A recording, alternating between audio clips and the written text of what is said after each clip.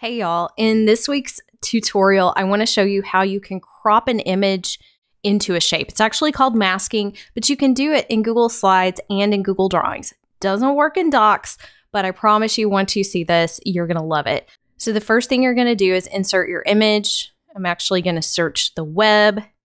I'm going to bring up a puppy picture just because they're so dang cute. Click insert and boom, here's my image, right? So last week I showed you how to crop, but this is actually cropping by masking. So if you hover over that little arrow, it will say mask. Click that drop down and you can now crop this into a shape. So I can now crop my puppy into a heart. I can move it around, resize it, whatever I need to do. Boom. Super easy, super fun. I promise you, once you learn how to do this, you're going to have so much more fun with images in your lessons and slides. And once you show your students this, give them some playtime because they're going to have fun too.